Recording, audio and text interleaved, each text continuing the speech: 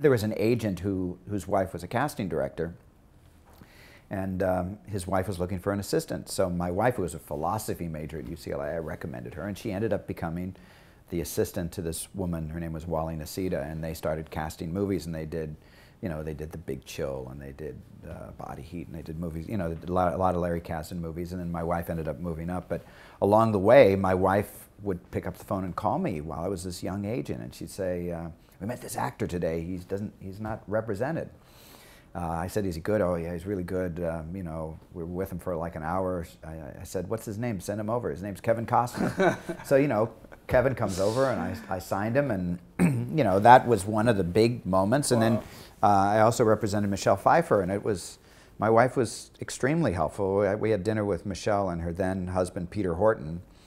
And after dinner, we went back to their house, and my wife and Peter Horton started playing the piano, like four hands, and Michelle Pfeiffer and I were talking, and by the end of the night, she had signed with me as an agent, and my wife had worked the husband, and I had worked Michelle, and there it was. So it was, it was very helpful. But even to this day, last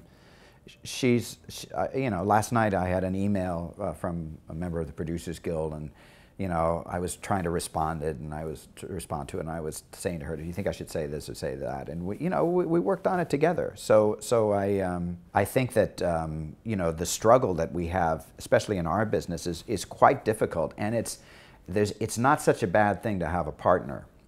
Okay, you don't want somebody who's a weight, a burden.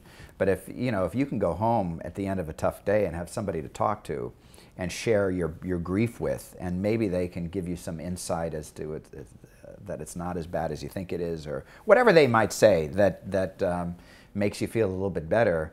That's an incredible advantage. It's incredible. I don't know how I'd do it going home alone at night after some of the days that I've had. Because they can, the ups and downs we're on a roller coaster most of our lives, and it's nice to have a reason and a partner that you can share those things with.